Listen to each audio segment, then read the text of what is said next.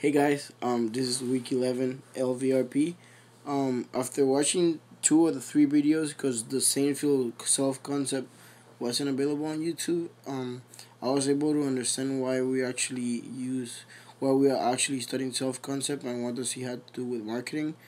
I believe that companies can use self concept for a lot of reasons, but the most important reason is that the way the way companies think about themselves is the same way that customer needs to think about the company. So I believe that every company should do a comparison and research how people feel about them so that they can see if it's the same way as they feel about themselves.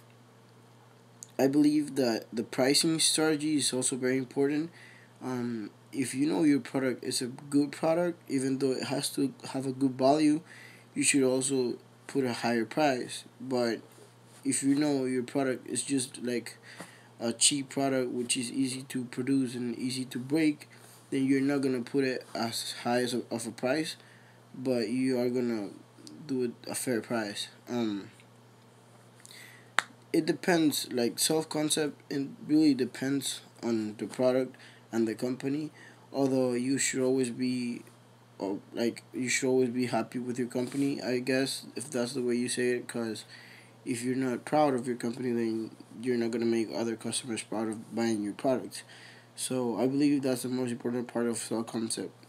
Transmitting that self concept that you have to other customers so that they can also have a good concept about your company.